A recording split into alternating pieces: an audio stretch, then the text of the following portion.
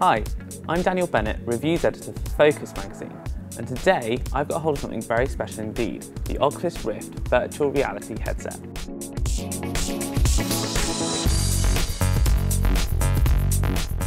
If you're familiar with the Rift, you'll know exactly why this is one of the most exciting pieces of technology in the world today. And if you don't, essentially this is a pair of virtual reality goggles. You put this on and you step behind the screen and into the game. And the sense of 3D and depth is so believable that your mind actually believes you stepped into a different world altogether. So what I've got here is a developer kit. It's a kind of early prototype that's sent to games publishers to encourage them to make new video games, especially for the Rift. So when it eventually comes out next year for consumers, you can expect it to look much more polished and altogether better. Inside here, there is a suite of motion sensors, exactly the same thing as you get on your smartphone. So there's a gyroscope, an accelerometer and a magnetometer.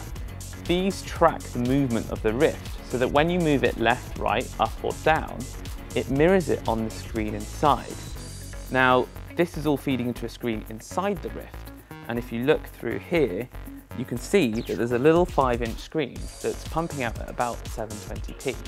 Now these lenses isolate each eye, so your left eye is getting one image and your right eye is getting another image, because when your eyes see two slightly different images, one slightly to the left and one slightly to the right, it creates a sense of 3D that's absolutely total, unlike anything else you would have seen before. This is one of the most incredible gaming experiences I've ever had. The sense of depth that you get from the 3D inside the Rift is incomparable. You genuinely believe you stepped into another world and you look around and explore the virtual world as if it's the real one.